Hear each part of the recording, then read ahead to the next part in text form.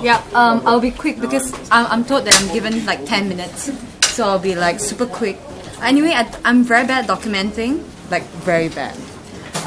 So most of the times when I go to Hackerspace, because I remember hearing this before, like you always have to ask for consent before you start taking pictures.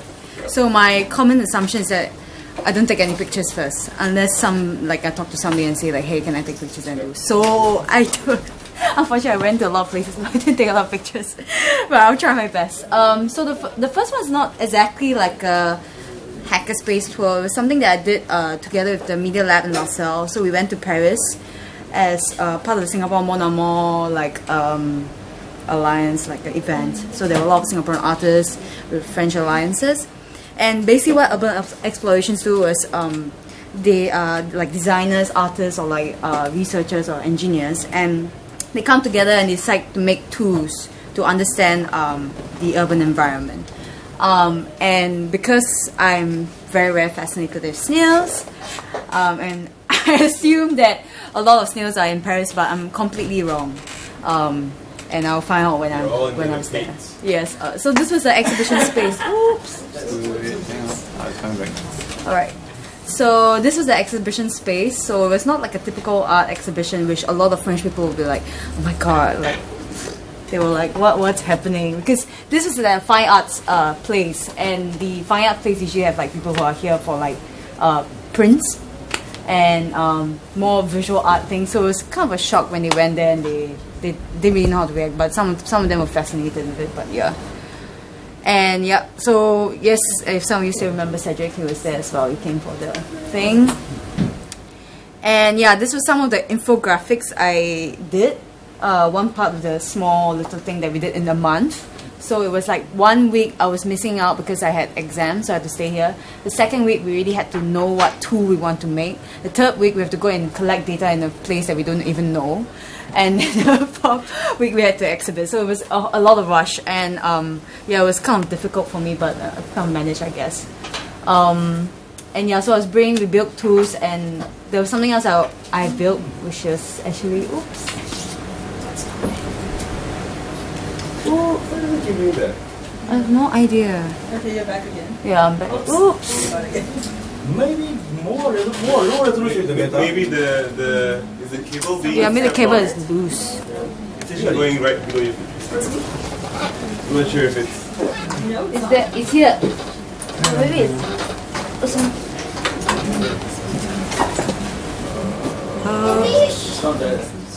Ooh, it's like... some glitch or something. Yeah, maybe some stuff.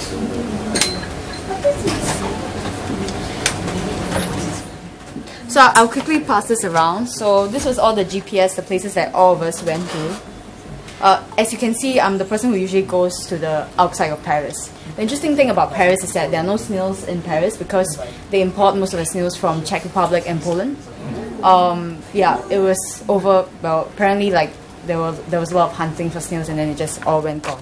The pomatia and the expersum. So I researched on 3 kinds of snails: the expersum, the pomatia, and the leucorium. And only 2 of them are edible, and most of them are gone. Yeah. And I started to see very strange... Sorry? Or eaten away? Edible snails. Yeah. So... Escargot. Yes. Yeah, so the pomatia is the one that's very fleshy. Actually, what's happening? I'm kind of frustrated. Good to know, right? Yeah, what species are the snails in the Singapore grassland? No, actually, that's the African land snail. Nobody eats that, except in Africa. Yeah. So it's possible to eat. It's possible to eat them, but the parasites are very... It has high concentration of parasites in the African... Yeah, better not. Don't pick it up from the... Don't pick up from the parasites. Okay, I know what I'm saying next week.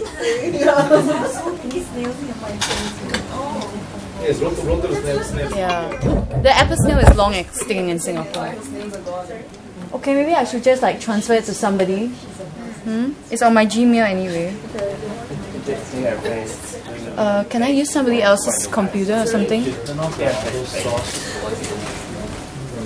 Can somebody turn off the auto source? Do I have to turn it off? I don't dare to touch the... I have a rule. Yeah, Yeah. Singapore wants Yeah, use 40 minutes better than the whole meetup. Not only the projector, just the stack is so Yeah, confusing okay, great. because they have so many options. People who want to use it. So I'll just pass this around while I quickly open up my Gmail and The way I do it, I just use everything. Open it up and it was like mushrooms this high. Actually, you're good without full screen.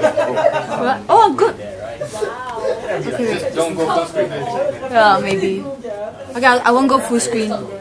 So yeah, basically I just went to 5 places. I went to Père Lachaise, of course, Père Lachaise. And then I went to Montreuil, which is outside of Paris, but now the government wants to put Montreuil into part of Paris. So Paris is actually shaped like a snail. Yeah. Yeah. So you can just check snail Paris and then there'll be a map. Because it's the way that it urbanizes, it basically adopts many of these surrounding territories to be part of Paris. And Montreuil is one of them because a lot of the working population is in there. So yeah, I don't. Well, I tried to understand some of the politics there, but it was a bit more difficult for me to elucidate in whatever I was doing in the end because I felt like I was staying there for such a short time, so I can't do that. So yes, this was my little kit, and I brought around. So this is the Pomatia is this one, I think. And I found one in one of the reserves, and I'm not supposed to take it anyway. So it's banned since 1975 that you're not supposed to take any snails and bring it back to cook it. But the snails are all fine. Even during the exhibition, everything was great. So yeah. So then I became interested in the epigram. I mean, this is not going to be so relevant because we're supposed to go and talk about other things. So yeah, 3D printed some things. I make this tool where with when the snail passes by, you can check how acid or alkaline the fruit is. So that's like cabbage juice, pH paper, yeah. So that you can just see whether the soil is alkaline or acidic, and if it's too acidic, it's bad. Yeah.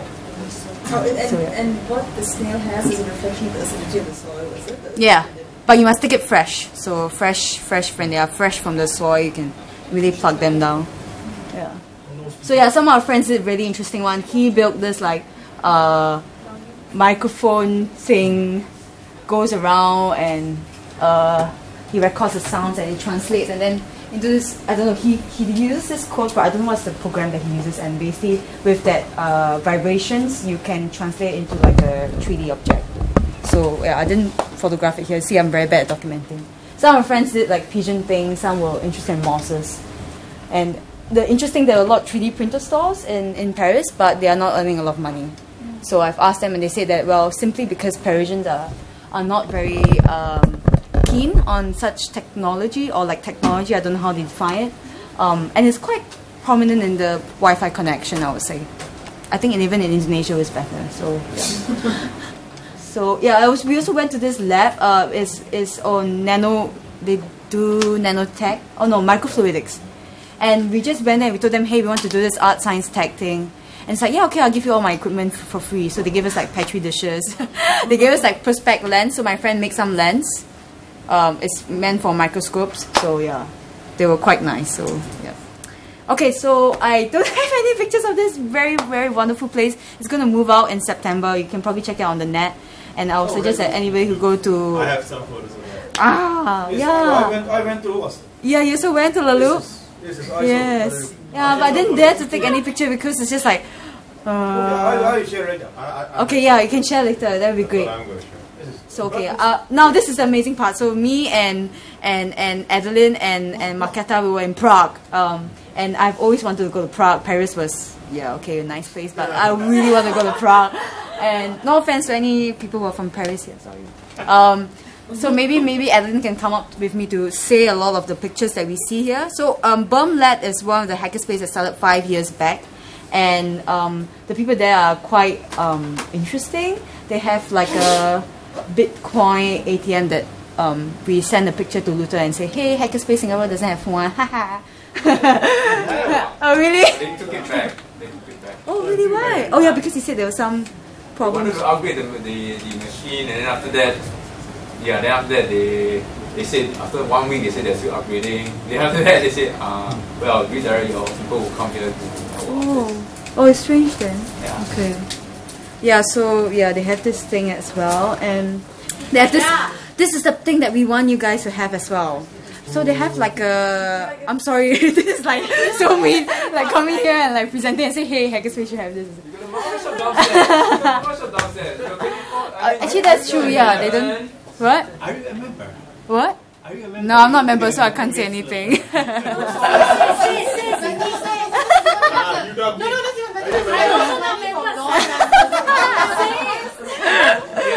No, wait. The snacks are cool. The snacks are cool because it's registered with some. So basically, it's like a cashier, right? You can just cash out. You just scan.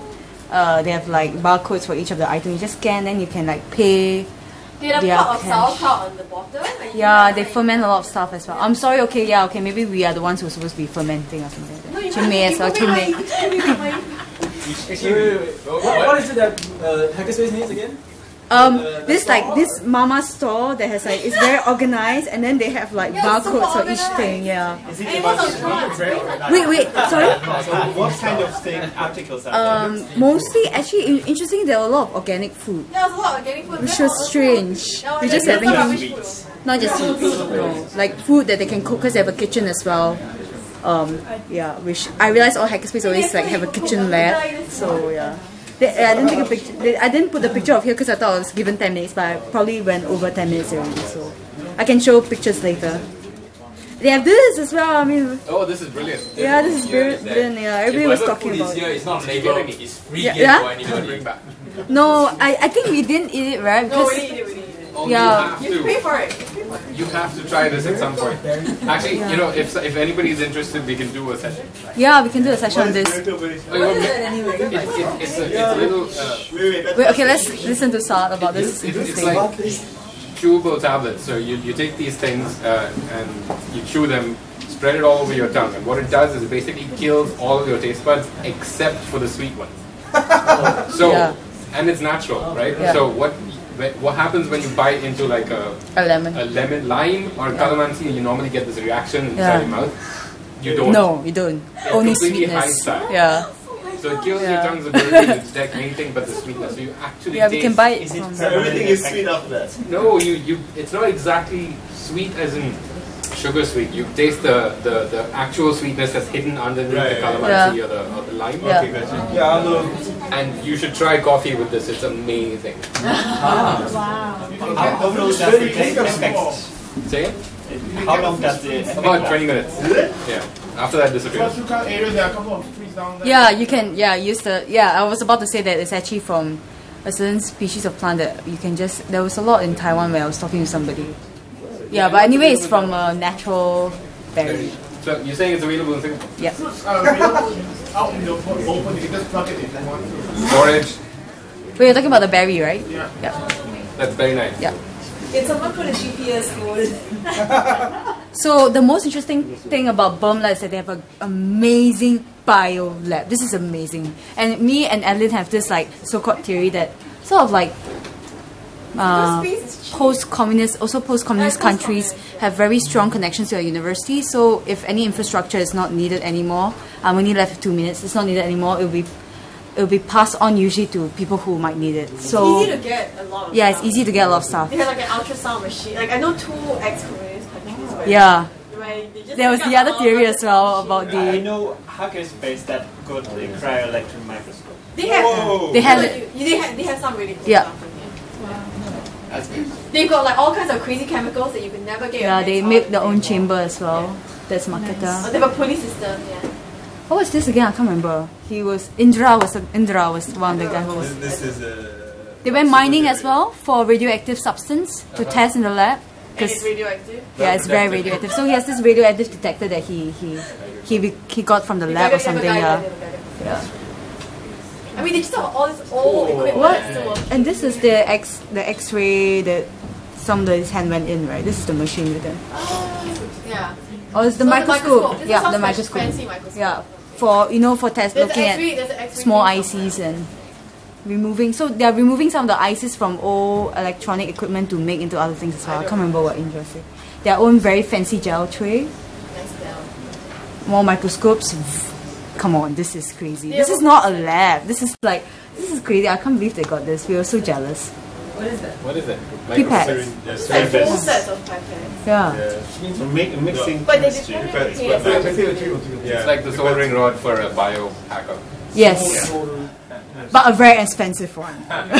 Hey, soldering irons can be really expensive. And then this bunch of like Tesla coins and all that. Like really, it was just too much. They even made their own. Oops.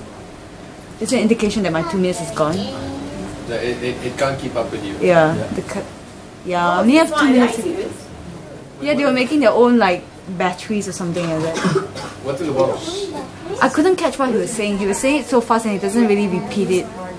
Yeah, Indra. So what? Somebody like accidentally stick their hand into No, the he did X-ray. it. He did it on purpose. Yeah, he did it on purpose. And then his hand So was they have in an it. X-ray machine. Yeah, it's just in front of this thing, but yeah. I went to this other place as well in Prague. It's a new hackerspace. They call themselves a hackerspace.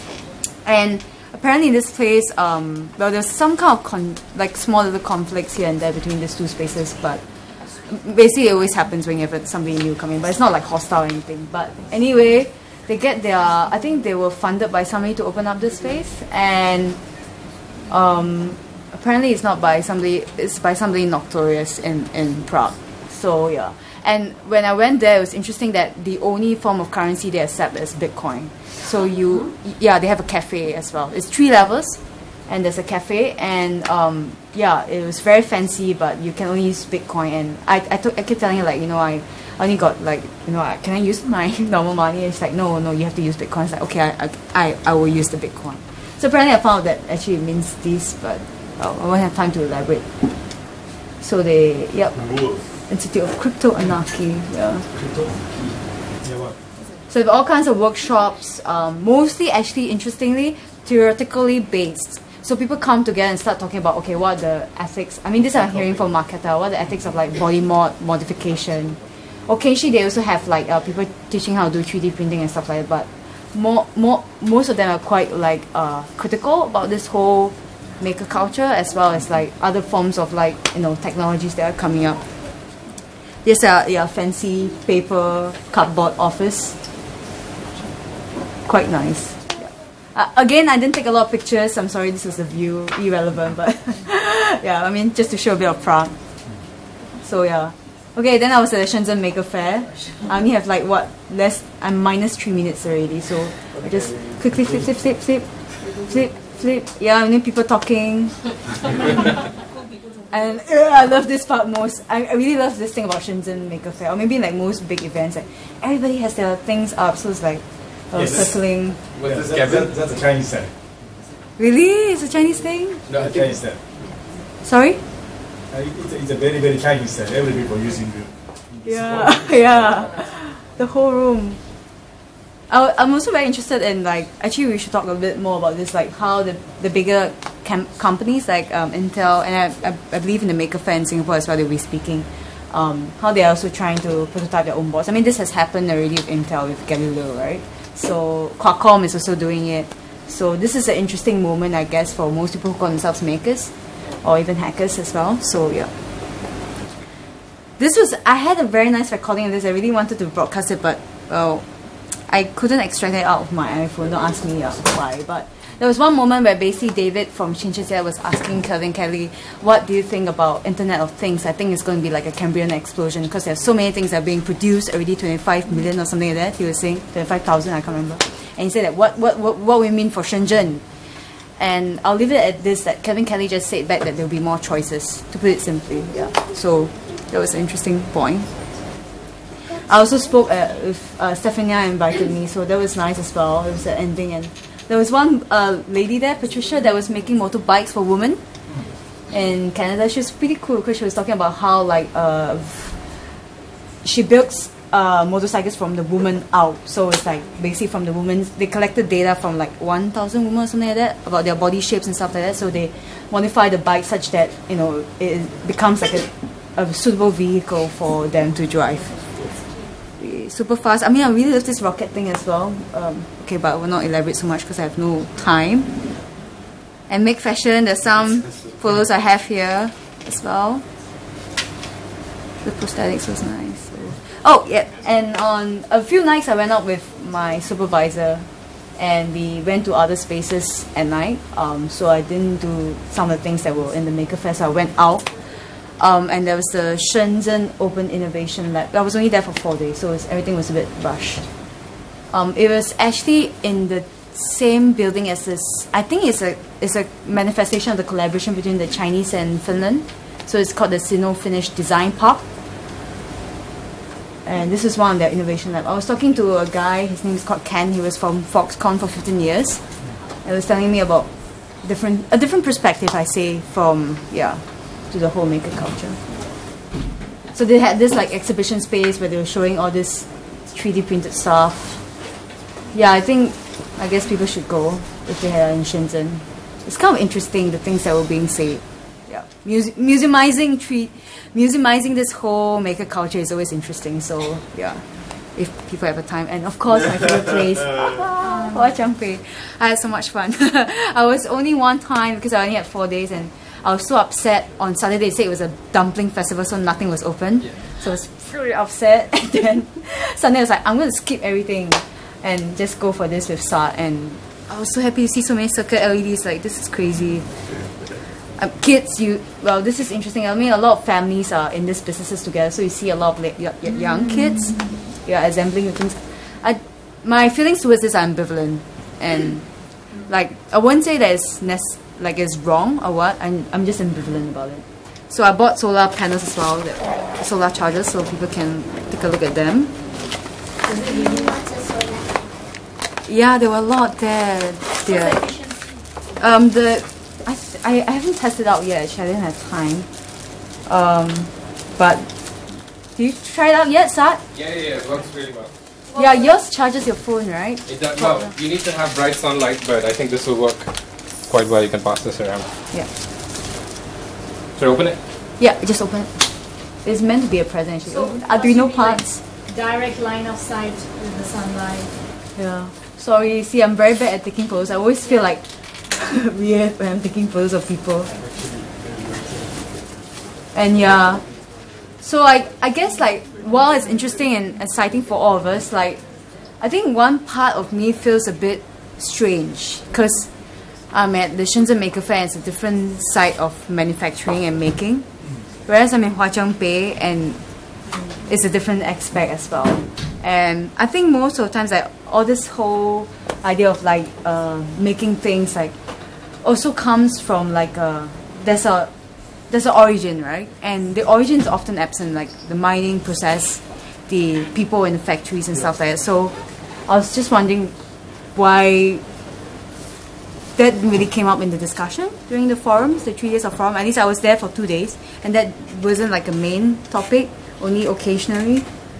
So yeah, I mean, yes, the maker culture makes us like active producers, but I also wonder like what are the other parts that are not actually elucidated in this whole idea. I don't know. Yeah. So yeah, Shenzhen is like changing a lot as well. It has one of the highest average income in the whole of China as well. So there's a lot of change. And I'll just end off with this. Like, I think I was so intrigued by this, and hardware is not hard. Yeah. Yeah, that was interesting. But actually, it was funny because one of our friends who's doing this Shanzai network, so basically it's a bunch of researchers who are interested in copy culture in Shenzhen. She's telling me about how like there's so many changes in Shenzhen, like